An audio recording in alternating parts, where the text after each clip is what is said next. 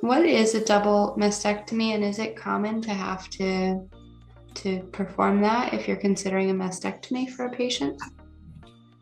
So if you're considering a mastectomy on the affected side, doing what we call the contralateral prophylactic mastectomy, the other side, is typically recommended in patients, obviously if there's bilateral breast cancer. Sometimes if we find, if they've come in to see me for right-sided breast cancer, I order more imaging tests. If I find something on the other side, then yes, that would be an indication. If it's purely prophylactic, meaning purely preventative, typically it's recommended in patients who have an abnormal gene found on genetic testing.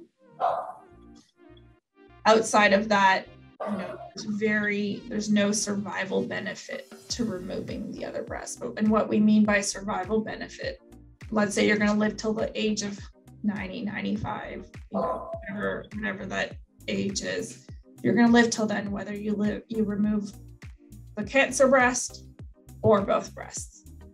So it doesn't increase sort of our sense of control on the breast cancer, or it doesn't decrease the risk of recurrence.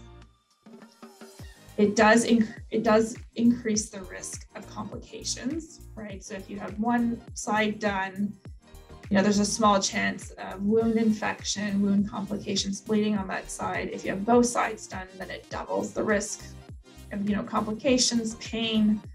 Although breast surgery is very safe and the complications tend to be low, but doing both sides, double the time of surgery, double the wounds, and double the risk of complications.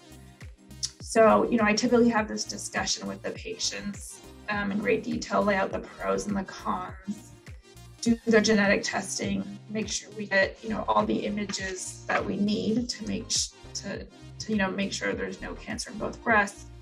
And then we kind of make a shared decision together about what the best plan is for them.